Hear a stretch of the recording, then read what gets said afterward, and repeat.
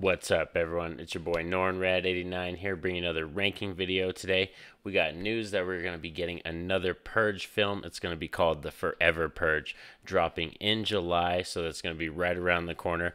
So today I wanted to stop and rank all the Purge films that we have in the franchise so far. I think it's been a fun ride. There's some very enjoyable films, so let's dive into this list. This isn't the right list. This is just my personal opinion. So what that means is I would love to hear from all of you in the comment section. Share your list. We could have some healthy cinema debates. So let's get down to this ranking. Roll it.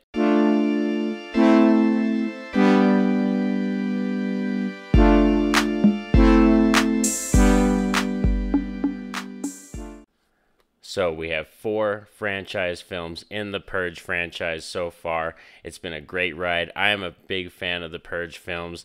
They're very just in-depth, really good films that are horror status, and I love horror, but they also have a really good action vibe to them as well, and they have a good political, really good deep story to them, something to say. So that's what's kind of cool about them. So let's get down to this list. And of course there has to be a bottom one, and for me the bottom one, this is actually the only Purge film that I really don't like, and it was the most recent one that came out, and it was the first Purge. But chronologically it's the first Purge, but it's the most recent one in the films that came out.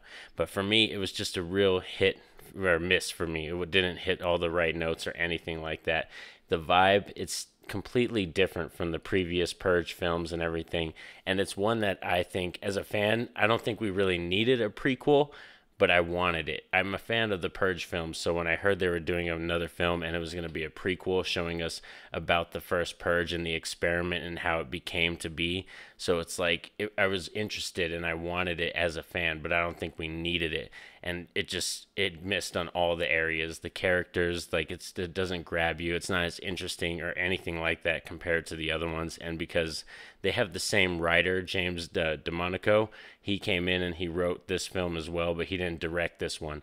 And you can definitely tell that, because the shots, the cinematography, the way it looks and everything, it has a kind of almost like spy thriller type vibe to it, like Bourne Identity, Bourne Supremacy type feel, and it just doesn't fit the vibe of the previous Purge films at all. So that's why it just didn't vibe with me. And like I said, just the twists and all the things that were in it, it just didn't land or anything like that. So as I said, this is the only one that I really don't enjoy, so that's why it's sitting here at the bottom of the list.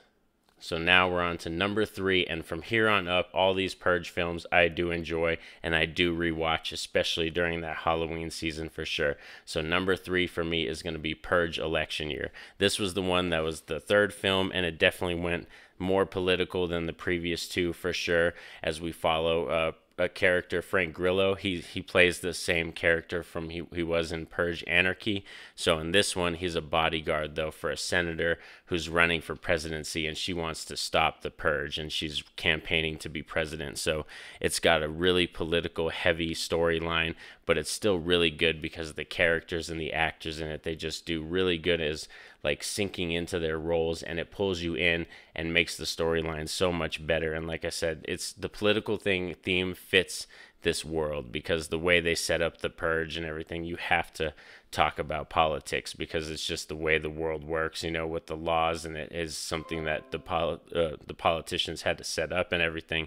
So it's definitely something we knew we were going to get, and I think it's still really good. For like I said, it's a film that I do rewatch, but there's other Purge films that I like better and I have more connection with and everything, but this one's still a blast.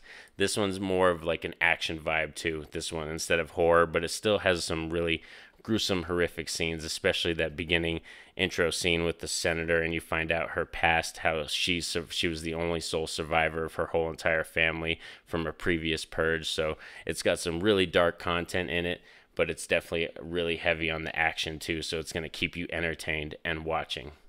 And number 2 for me, the runner-up, is going to be the very first one, The Purge, the movie that kicked it all off and really introduced us to this world. James DeMonico, he really created something cool, because I think in out of most horror franchises that have been started in recent years, I think The Purge is the most intriguing. It's one that pulls me in every time, and I'm always down to watch it. And as they've gone along, like I said, I've always been down for the ride, and I'm still interested to this day.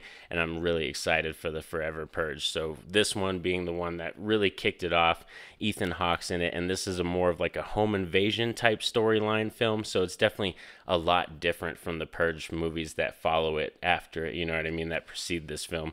But this one's setting up the whole storyline of introducing us to this world of, one night out of the year, all crime is legal, so Americans can just get their aggressions out and everything. It's just a wild concept, and I think Ethan Hawke and the family, they got the cast, like they really sold their roles, and it was really cool to meet, like, he's this guy who is this rich white guy who made his money making security systems for people for the purge and all this kind of stuff. And that ending scene, especially when you find out about the neighbors and the twist and they want to purge them for this night, like, it's just a really powerful scene. It's got some really good dialogue in this movie. And I think this one, like I said, is one of those films that has like a really good heart to it and characters that you are interested in and care about, and they're three-dimensional, and that's why I really like this film. So The Purge sitting comfortable here at number 2.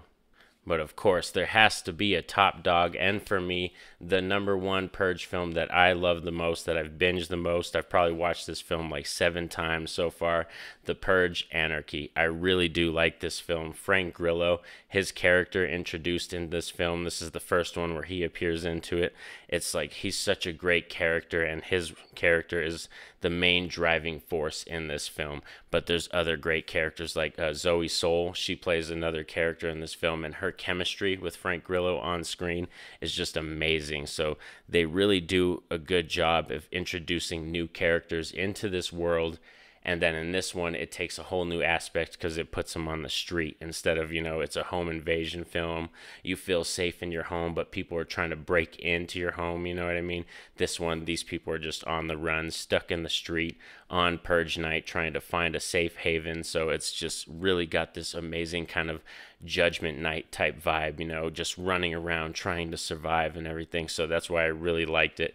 And Frank Grillo is such an amazing actor, and he really, like I said, is the driving force for this film. And that by that ending scene, when you get to the end and he's parked outside the house, and his storyline of him wanting to get revenge and purge somebody who ran over his son who was a drunk driver. It's just such a powerful storyline, and really shows you that, like, the purge, yeah, like, it's a bad idea, but you see how some people, like, they can be twisted. Even somebody who's a good person can think that the purge can be something good for them, can replenish something in them. But it's like, that's why it's such a good storyline, and I think this one has the deepest heart to it. I even got kind of emotional, almost teared up at that ending scene when he's in the car and the girls are trying to stop him from going into the house. Like, that scene, it's pretty powerful for me. Like I said, this is a pretty good one, a hardcore rewatch for me pretty often during the Halloween season. So for sure, definitely Purge: Anarchy sits here comfortable as the top dog. And as I said, I'm so excited for the Forever Purge. I believe it drops on July 4th this year, so I'm very excited. I hope you guys are going to be there. A lot of the theaters are starting to open up, so hopefully people will go out and start, spending money again and going to the theaters and having fun with their family and friends and all that kind of stuff. So that's great. So like I said, hit me up in the comment section. Let me know what your list is. Thanks for hanging out with me for this other ranking video. So, I can't wait to start dropping more videos. I'm so happy to be back on YouTube with the Rad Heads Army. So let's keep building this army. Leave a like and hit that subscribe button and everything so you can stay notified anytime I post videos. Have a safe and happy day, everyone. Peace out.